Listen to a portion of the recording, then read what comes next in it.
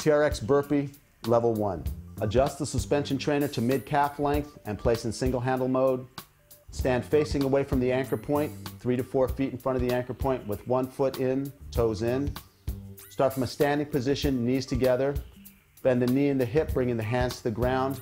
Extend both legs back, holding a plank position.